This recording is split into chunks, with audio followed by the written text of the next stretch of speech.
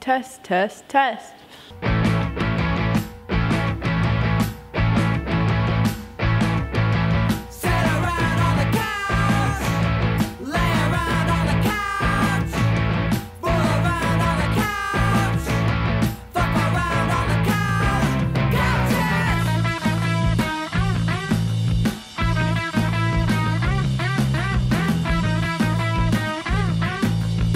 Welcome to Swingin' at KRS with Mattress.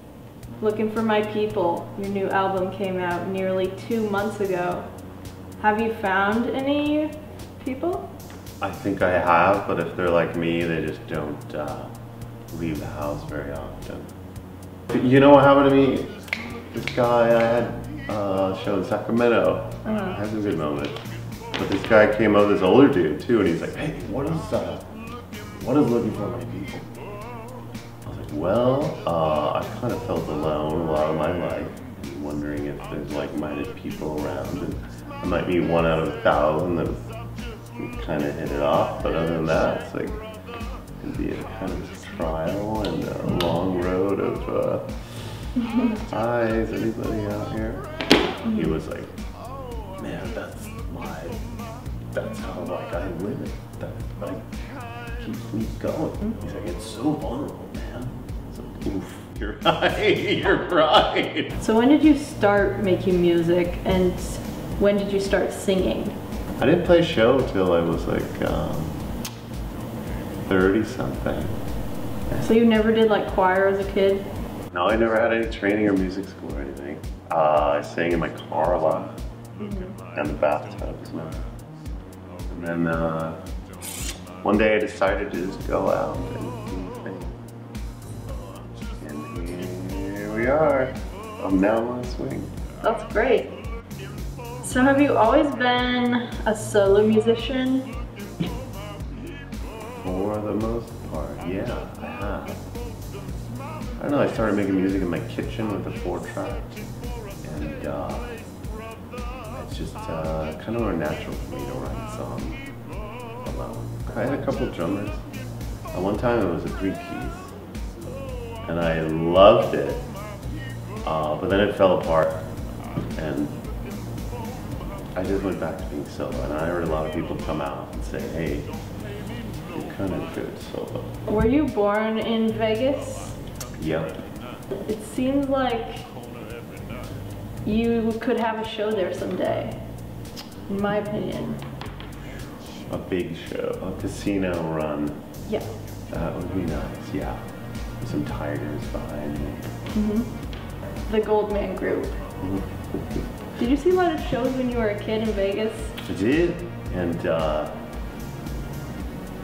it took me a while. Even when I was doing Mattress, I didn't understand how that permeated my life. Growing up there is hell. It's a really warped, shallow place. I saw strange music all the time, but it's things you don't think are strange. Like if you see a Tom Jones impersonator at a cheap casino while you're eating a buffet. I've seen so many Elvis impersonators on the street who look like they just got beat up, who could sing amazing Elvis. So it's really, I think that made me think a lot about showmanship, I guess. When you were a kid, did you ever, before you started playing music, find yourself wanting to put yourself out there in a way that you do now?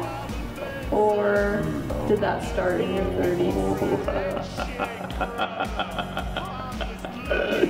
I'm not sure I want that now. I was always introverted, but I had some extroverted tendencies.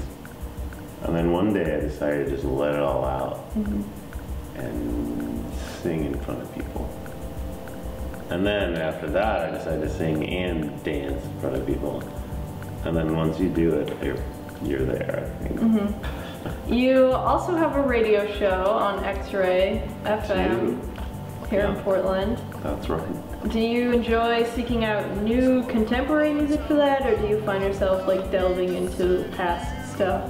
I delved more, and Current stuff this year that I feel like I have in a long time, but mostly I'm still stuck in the past. I'm still working on the 60s and 70s, it feels like. No, me too. Yeah. Yeah. Are you a Klaus Nomi fan? Yeah, Klaus Nomi is insane. I look at that guy and I feel like there's hope. Well, he died, but yeah, there was hope. And there was hope. I mean, you sort of remind me of him in like a similar sort of, he might be from another planet. There's like shiny stuff going on. Right. How many gold suits do you have? I only have one. You wear this every day? This has been Swinging at KRS with Rex from Mattress. Thank you so much for coming in. You're welcome. Thank you for having me. Bye. How would you take it?